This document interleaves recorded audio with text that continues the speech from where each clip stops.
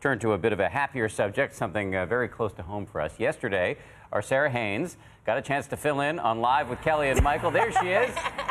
The big man was full of compliments for Sara and her boundless energy here on GMA, something we know all about. Her energy has no limits. Sara told a funny story on the show about how she once auditioned to actually be the co-host of the show when Kelly was on maternity leave 13 years ago. But Michael, he had a surprise of his own, digging into the video archives, finding that audition tape.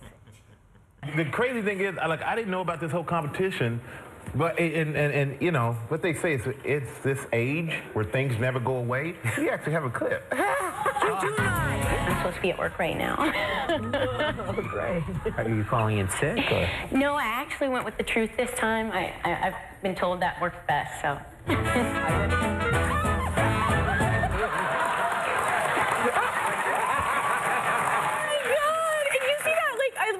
Cupcakes in my cheeks. Did you see it?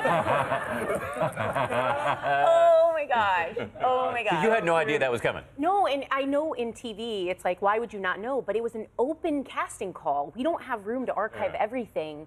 They found an open call. They did it in 7 cities. That's amazing. I cannot believe they had that tape. And the reaction that you got out of Regis was timeless. He's like, Sara, what are you doing? Did you have a good time? Fantastic. I had the best time. It was kind of the pinnacle moment for me. Yeah. So you were in your element. Even a bigger deal than doing pop news here on this show? I mean, you guys are huge, so I do love doing this. But come on, it was Michael Strahan. I know. He was so good to me, too. You were great, and we're very proud to watch. He was lucky to get a word in, I noticed. He didn't talk at all. It was one of those shows he really didn't need to be there. He could have done it with the cutout.